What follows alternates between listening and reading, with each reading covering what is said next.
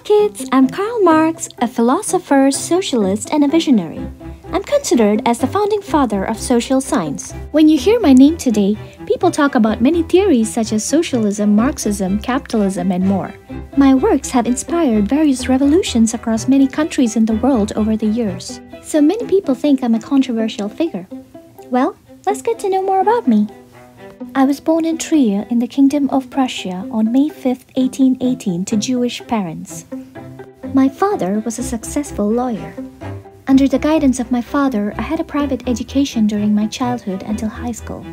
When I was around 17 years, in 1835, I studied humanities at the University of Bonn.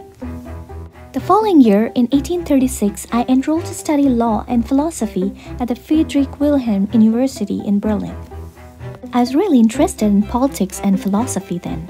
It was mainly because I used to follow the works of a German philosopher, Georg Wilhelm Friedrich Hegel.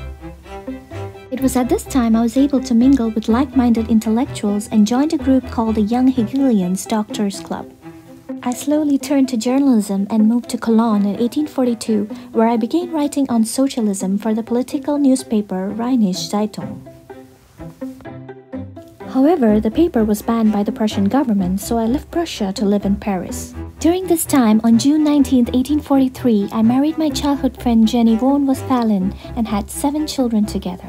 I kept on writing more socialist work, and that resulted in me being expelled from France, so I moved to Brussels. Here, I found a friend for life with wealthy socialist Friedrich Engels.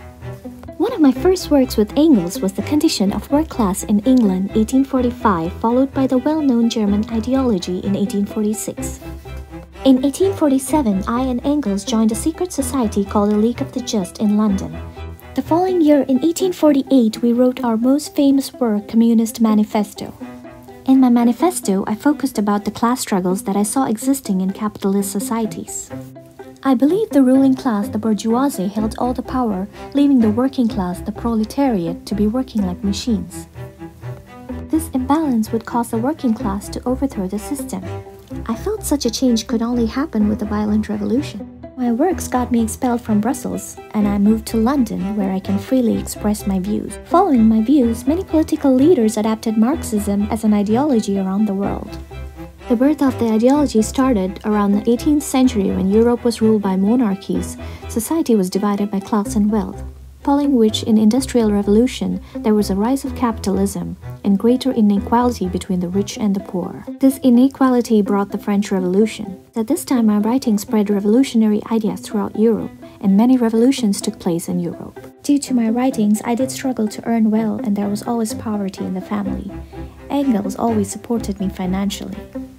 I later found a job as a correspondent in the New York Tribune and wrote articles for a source of income. At this time, I started writing one of my other famous works on political economy called The Das Kapital. In 1864, I became actively involved in the International Workingmen's Association. By 20th century, my thoughts and ideologies helped many leaders such as Vladimir Lenin, Joseph Stalin, Mao Zedong, Fidel Castro, and more. Soon, communism and socialism became popular throughout many countries like Russia, China, Cuba, and more. I devoted my entire lifetime to writing and working towards achieving a society with equality and fairness in everything. Due to an illness, I passed away on March 14, 1883. I now rest in peace in the Highgate Cemetery in London, and my tombstone is engraved with the last line from my Communist Manifesto, called Workers of All Lands Unite. That was my life story. Now briefly, I'm going to explain all the ideologies associated when you hear my name. So capitalism is when an individual or a business employs people to work for them for a lower age while they achieve a lot of profits. There's inequality in capitalist societies. Socialism is when government runs a system and workers work for a wage, but everything else like profits and resources are shared equally among them. Communism is when working class runs a system and everything they earn and profits and resources are shared to people based on need. I always dreamed big to achieve a society free from any exploitation and class differences.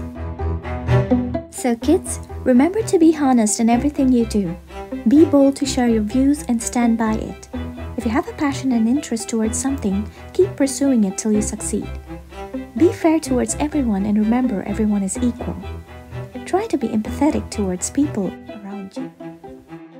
I hope you enjoyed our videos. If you like our videos, please like, subscribe, and share. To Kids Light Up. Bye-bye.